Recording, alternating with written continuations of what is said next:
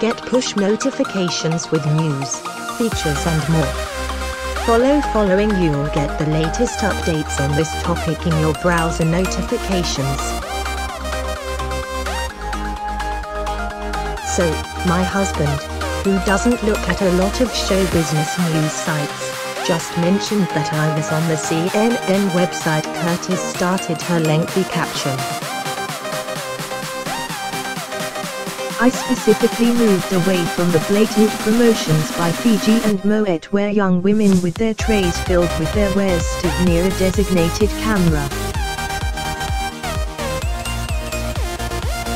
I knew why there was a photographer poised there and I moved away as I said out loud that I didn't want to be doing advertising for either. She continued, clearly this angle shows that I moved from her being behind me and yet from the side it still happens. The sponsors of events need to get permission from people when they get them to take their picture next to products. Cuthbert, who usually works as a fashion model and commercial actress, said she wasn't intentionally trying to steal the spotlight, but rather her modeling instincts took over. Of her big Golden Globes moment, Cuthbert explained that the photos simply came about by looking at the camera at the right time. There's tons of photographers everywhere.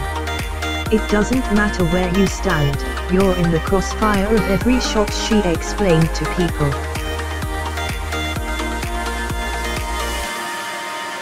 You've gotta have good face, at least, if you're gonna be hovering in the background frequently. While she may have had an ominous appearance, Cuthbert said she really wasn't thinking bad thoughts, or thinking about much at all in the moment as the red carpet was far too fast-paced for that. The photographers have to take so many shots, so rapidly, she told People. Obviously, your face doesn't look perfectly pleasant in all of them, so they captured lots of expressions, where I'm naturally making weird faces. Curtis attended the show in support of Last Falls. The new sequel broke box office records after its $77.